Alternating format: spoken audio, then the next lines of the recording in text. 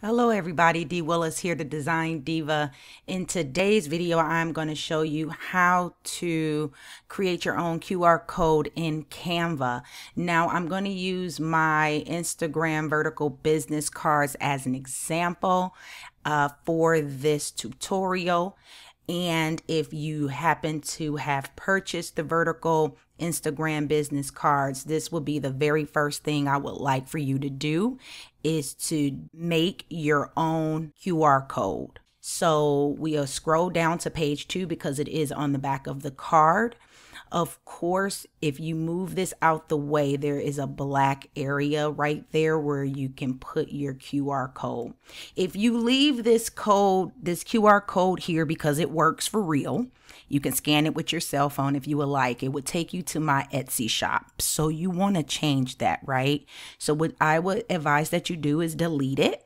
So you go ahead and what you would do is you would delete that and then you will see it is blank.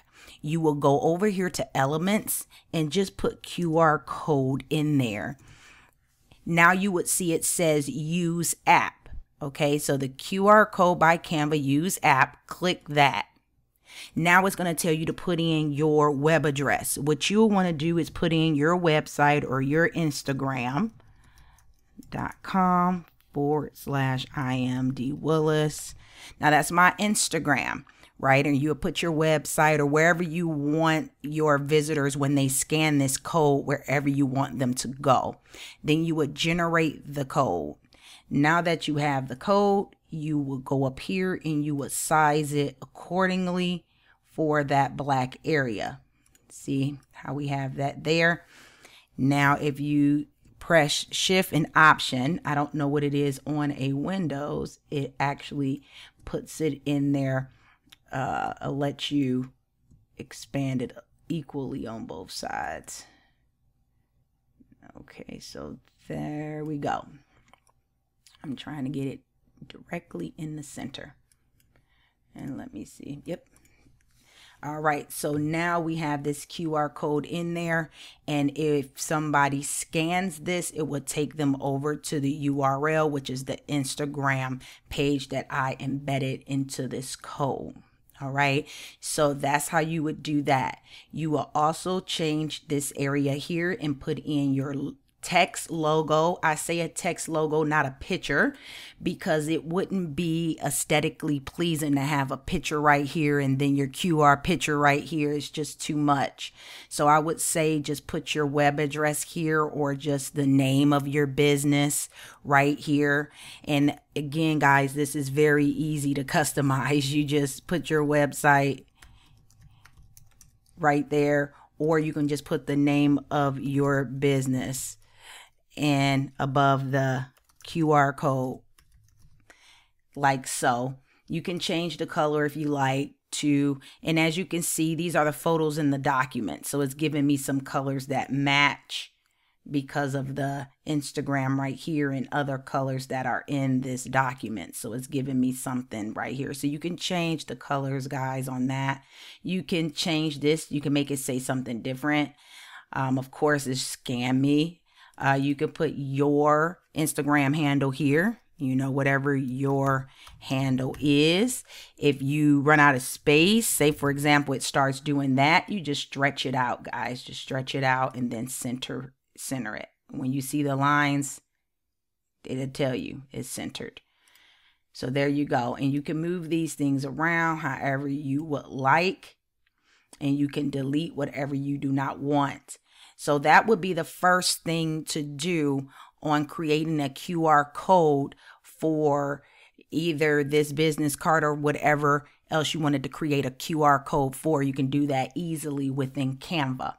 Now, up here at the top, you would see there's no image there. You can use your own image, or you can use an image of a stock photo if you want. You just drag and drop these in, guys. Just drag and drop them.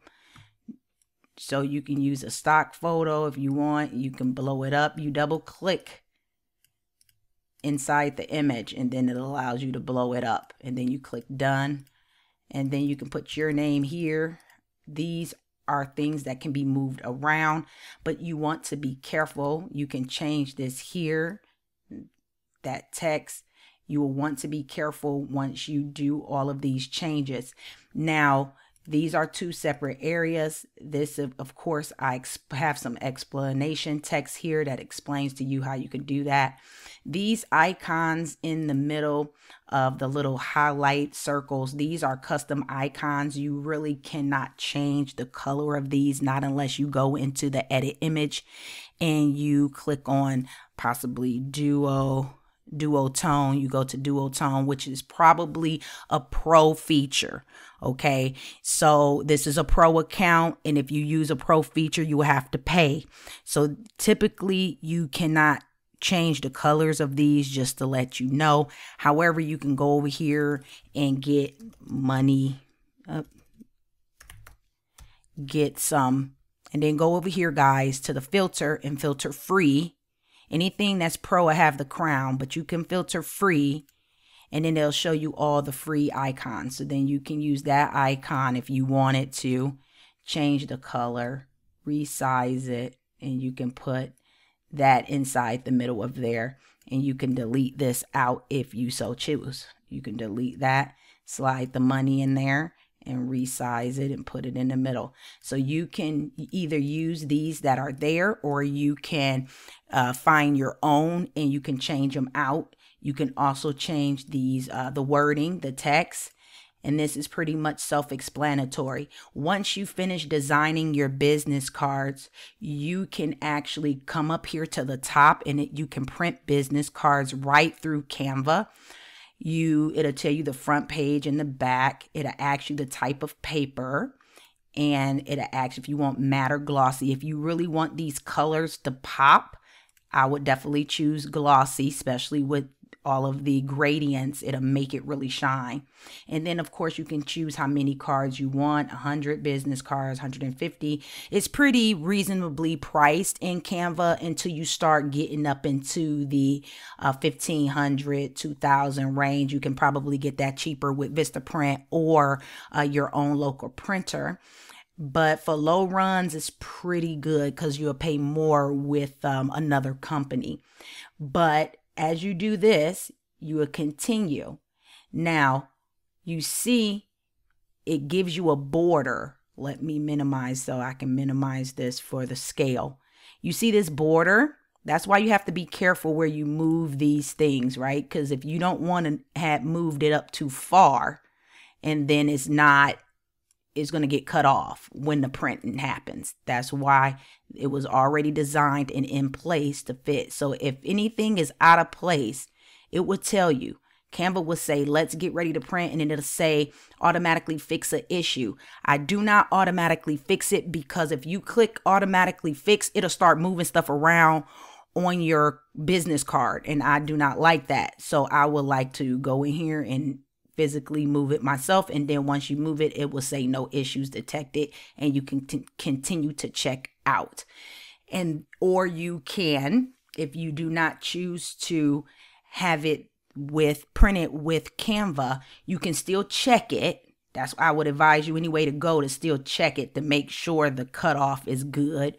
And then if it's good here, most likely it would be good with a printer. So what I do is I check it here, make sure everything is inside the safety zone. And then what you would do is to go share it, and then you would download it as a PNG or a PDF, just depends on what your printer prefers. And you can download it as such, and then save it to your computer and upload the file. Okay, so there you have it. If you like this business card, if you like this design for yourself, an Instagram business card, I will go ahead and put the link down in the description area where you can actually check out this template and get it for yourself. Other than that, that's how you create your own QR code in Canva, and also how to customize the vertical Instagram business cards. Into the next video. Bye.